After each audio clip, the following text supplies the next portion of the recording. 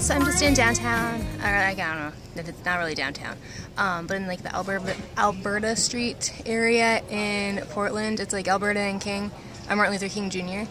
So that's, yeah, just checking out some of the graffiti and the artwork. And last Thursday, although it's not really officially last Thursday because that doesn't start until June, but it is the last Thursday of the month. Sorry.